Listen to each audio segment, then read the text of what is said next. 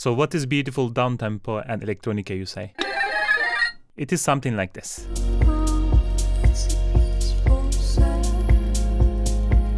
So we will divide this into two parts. In the first part, we are going to make the groove like this.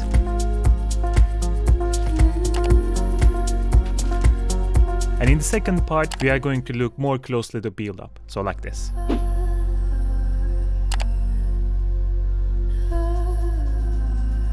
So if you are interested in a soothing, beautiful track and learn how you can make it, hop in.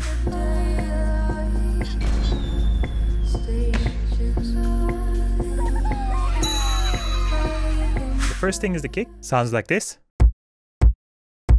It has very aggressive thumb, but it will need it because we will have a lot of elements in the track for the ambience. And we will add an EQ to cut the low end.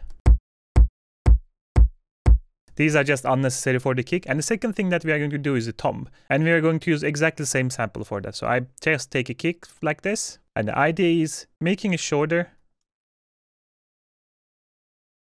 Give a bit attack so that we don't hear this initial thump. And then we are gonna cut all the lows and super highs. Sounds like this with the kick. So we have this very deep kick and tom going on. The next will be the rim snare. So this will be very simple. I have a rim snare sample sounding like this. And we are gonna add a little bit EQ on top to cut super lows.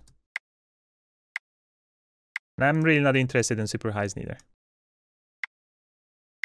I get a bit focused sound.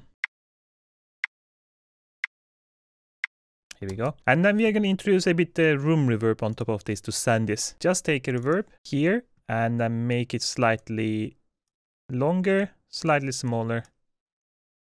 And give it a spin on the mid part. Get a bit chorus on the slightly higher part.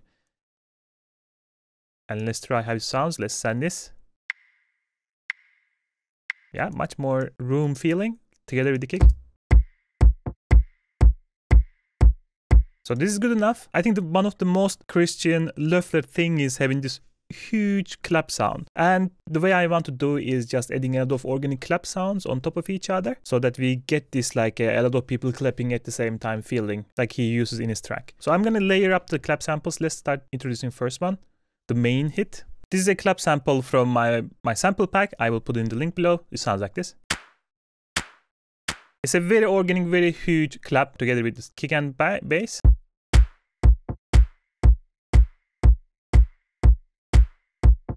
But this is of course not enough. We have to add the organic claps before this clap sound as well. So let's introduce more. So the first hand clap is sounding like this. And it is right before the other claps in the grid. And the second one is sounding like this. It's literally hand clapping and it's much earlier than the other one. So it's preparing, this one is preparing the other one. This one gives like a pre-clap feel. And the final, this one is just in between here to make this a bit variation because otherwise this is just the same clap. This one sounds like this. So it gives more ambient feel. So all together.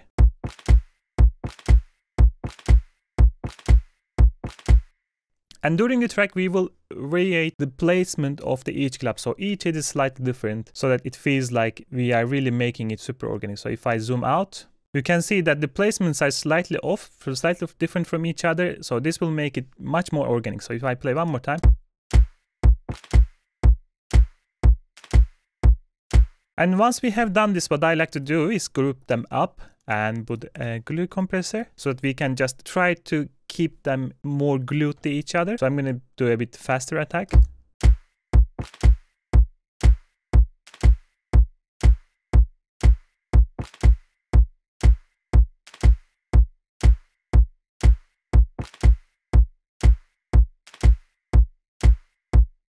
And then finally, I will add a drum room. This will be a smaller room, so we won't have too much reverb.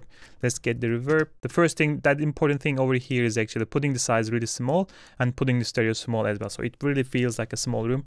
And then let the highs go because there are a lot of highs here. Like I will also send the shakers and so on here. So this is important. Take the spin off and put 100%, make the decay time much smaller. And we will just send some to there. If we saw this, you will hear it a bit better.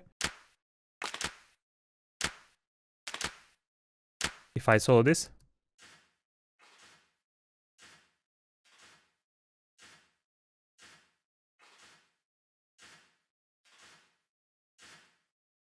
So.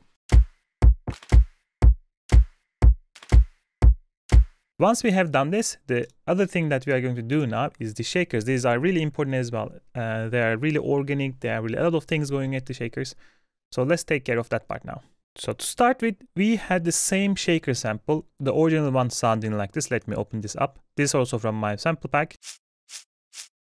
So quite organic sounding shaker sample. So what I did is take the same sample and copy it 3 times and take different pieces and transpose a bit. So here you see this transpose -6 and this one is transpose -2 also.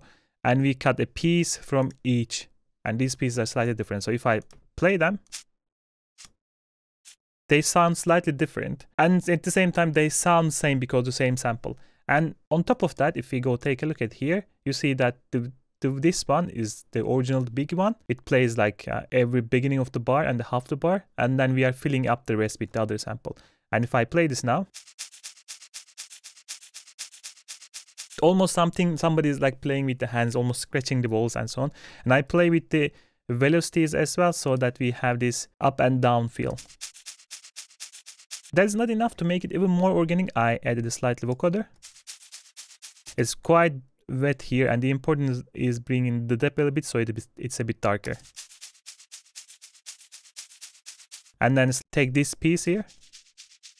The idea is pushing it back because we will have more shakers. So now we are getting the darker side of these guys. So this will sit in the behind. And because they are sitting in the behind, we can even pan it slightly together with the track. Now we got this one, we had to bring this front hats on top of this. So let's do that. So the first thing that we have on the hi-hat side is this bright hat. I will say this is the transient. Sounds like this. Bright, and we are randomly panning right and left. It's not too much, but it's still there. A slight EQing and bright, making brighter. And then the contrasting this one, we have a slightly lower side, a little bit shakerish part of the same sound.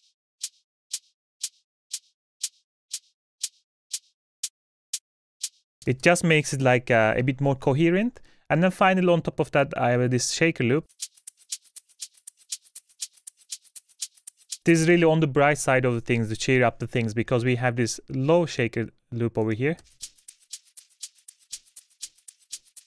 So each one of them has a different frequency range, so we don't need to try too hard with the EQing, because now they are sitting in different places. And together with the drums now,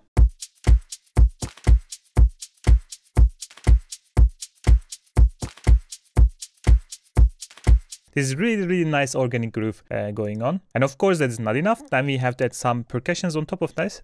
So the first one is just a noise really. I make it slightly darker here, and I take the same noise and make it also a bit even darker here. So basically transpose it really hard. And then I had this snare sound and pan it slightly to the left. And it's right before the end of the bar, so it gives this kind of dynamic feeling to the track. So if all together now.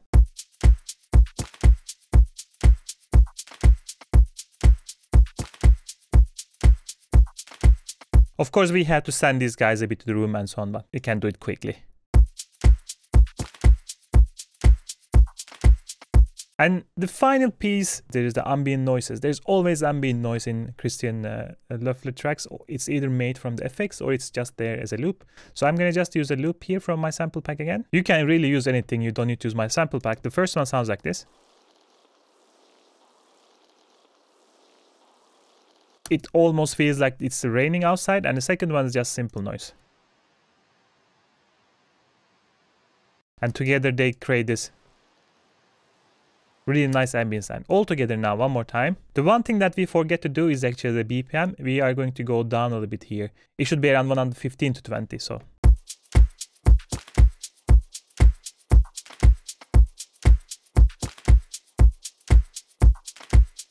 So we created this organic groove. Now we need to feel the rest and make it even more like emotional, a bit more vibey. And the most important thing is the piano and the piano chords. Let's start with that. And the first thing that we should take a look at is the piano chords.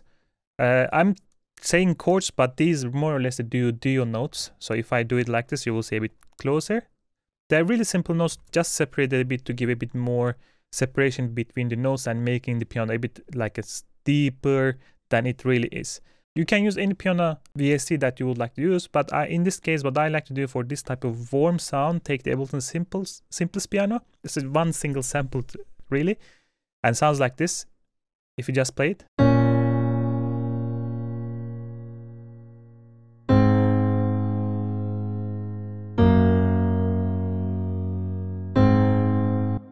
What you should do to start with is just bring down the velocities.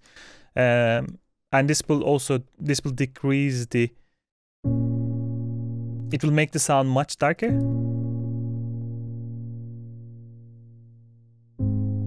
What you should do afterwards is just bring this beginning part. So we don't want this super transient, we want this smooth and deep piano sound. So we're gonna move here a bit.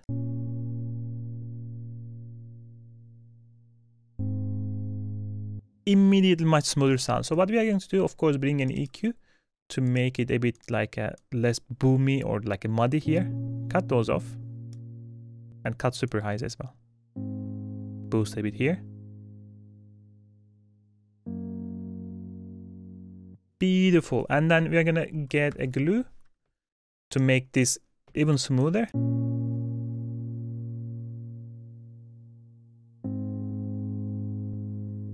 Too much, a bit less.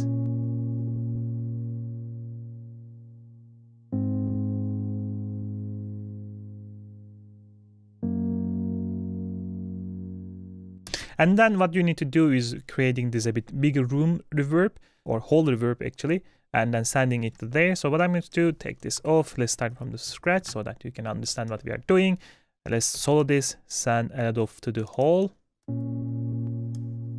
Make it 100%. Longer.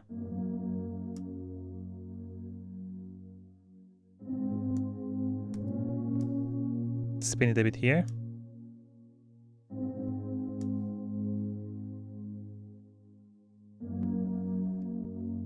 Let's EQ it a bit more here.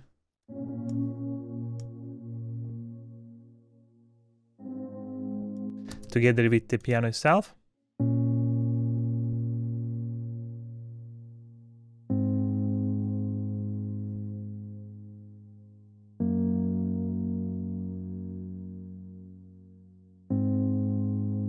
It is just beautiful ambience, really nice. And if you try to listen with the rest now, you see that how the ambience changed immediately.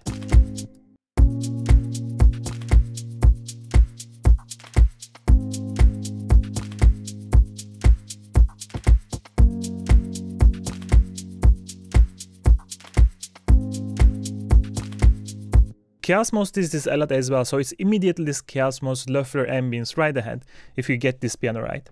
The second thing that I see that he is doing, or I see a lot in the genre, is actually you take the same piano sample, but in this case I'm gonna put it here like this, and what you can do is reverse the sample. So we are playing back to the behind, and we will make this longer now, so it will sustain like this. Let's solo this. Maybe somewhere around here so we can hear.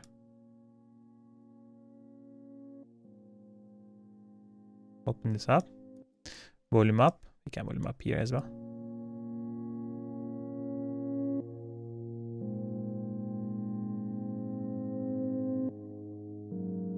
And I'm going to put overdrive.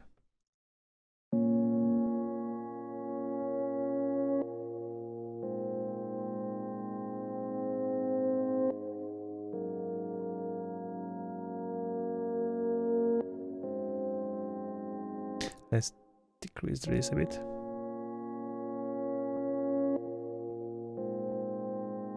The other thing that you can do actually is convert it to the sampler. This is good. You can make it even longer maybe if you don't want to get this sound. Like that.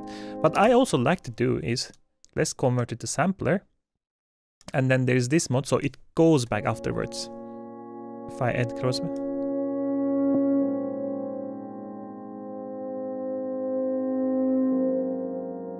much smoother now.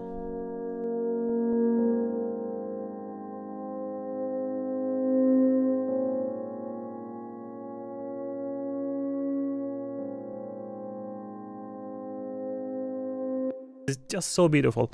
And what we are going to do with the compressor to sidechain the kick so that we can feel the groove in this one, because this is a continuous sound.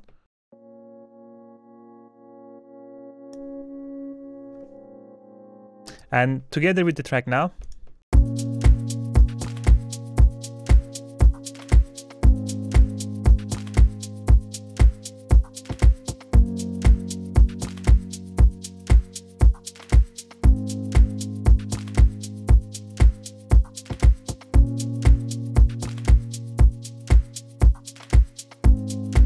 you can see that I really decrease it down because I want to mix it properly. I don't want this sound to be in the front. It is just in the behind, just filling up the space. Nice. What is the next? The next one is, and the next one is very fun sound as well, and very utilized sound in this genre as well. And it is the plug sound that is made in combination between a string and a piano. And again, I will use all Ableton stuff here. Let me do it together with you. So the notes, if you take a look, again, the simplicity continues. We are playing with the F, the octaves of the F, and then we are keeping the F, but we are putting F sharp so that it creates this really nice drama, and then in the end we are just doing this like this. This is the same that he used in his track. But the most important thing I want to point out here is the first one, the piano sample here. It is the same. Let me take off all the, or let's keep it, otherwise the volume will be too low, I think. Or let me try. And if we put the EQ, a bit compression, and sidechain the kick.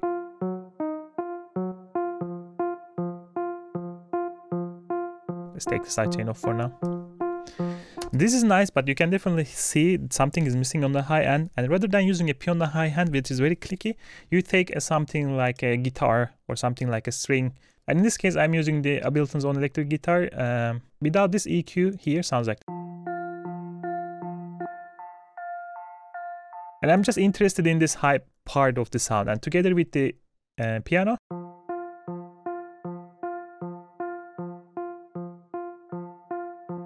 it almost makes like this kind of an Eastern instrument together. And of course we should be sending this a bit to the ambience and a little bit to the echo as well, and make it a faster one, this one. 16 should be better, and make it a maybe ping pong. We slightly hear it, but not there really. And together with the track one more time.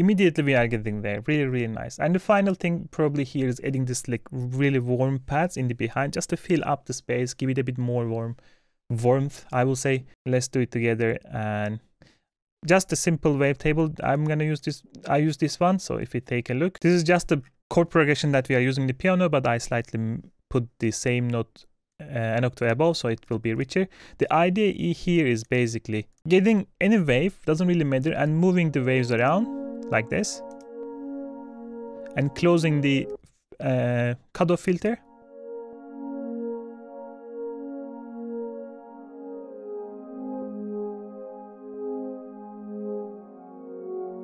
And then another EQ to just cut super high still and focus on the area that we're interested in. In this case here, the warmth in a track. And sidechain the kick. And together with the track.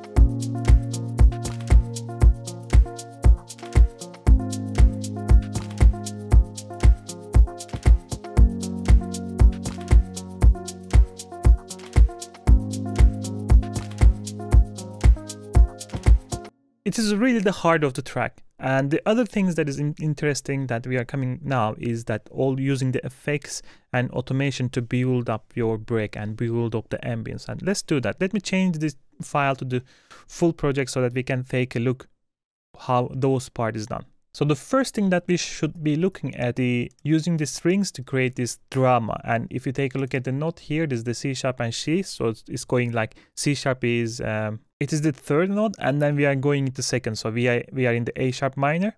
This is the third. It's a bit more stable note and unstable note. So it will create this very unstable feeling. Just let me play first before I show you the sound.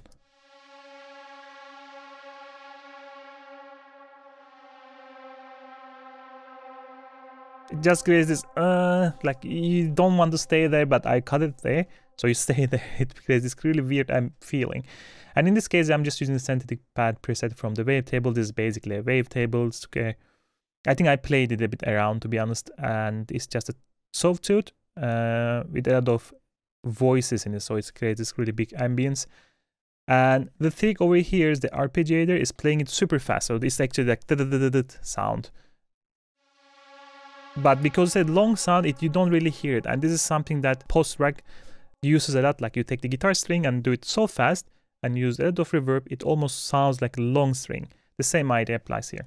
And I think the most important thing over here, what I did, let me show you the notes and you can see that how it doesn't make any sense at all. This is me taking the push and playing literally randomly. Of course, it's in the key, but I'm still playing quite randomly here. The idea is creating this ambience. So if I play here, you can hear how it sounds.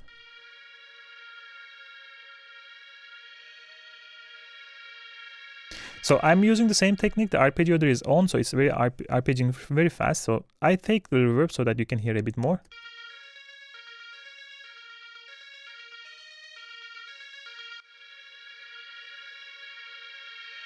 You barely hear that arpeggiation, and this really creates nice ambience on the background, this kind of post-track feel here. So if I play here with the full track, you can hear get a bit more idea. Maybe we can play it a bit here so you can hear a bit more.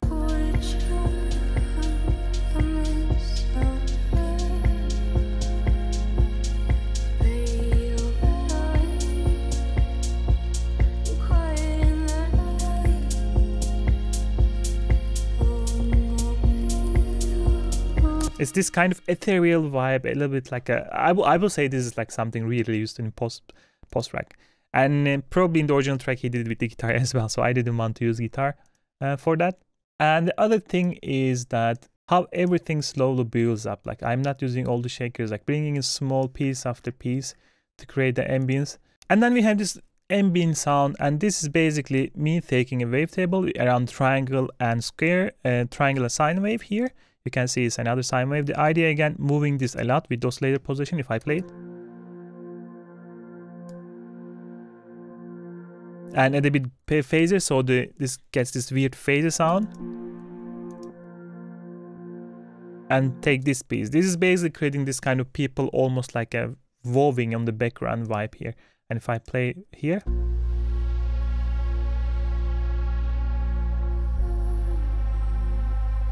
Like it's really, really important. You realize it when you take it off. See the difference.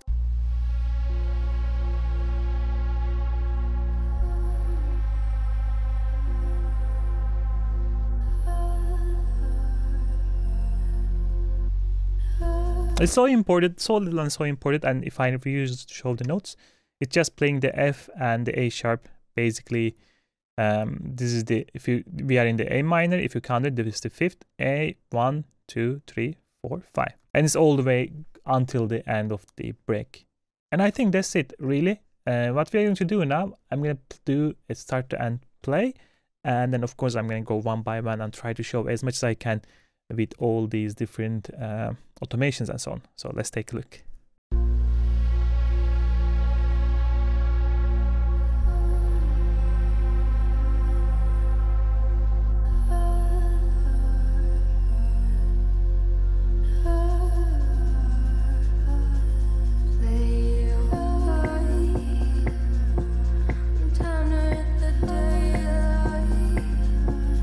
Stages.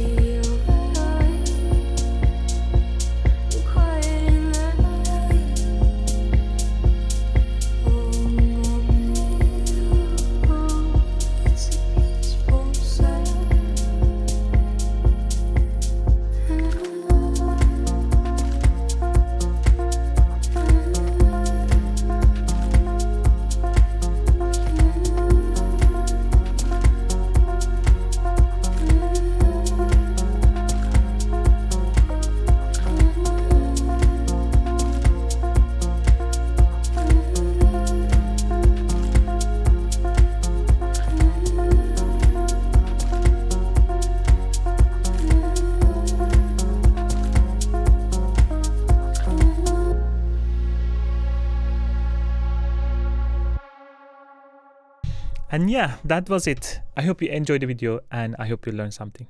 And I will catch you in the next one. Goodbye.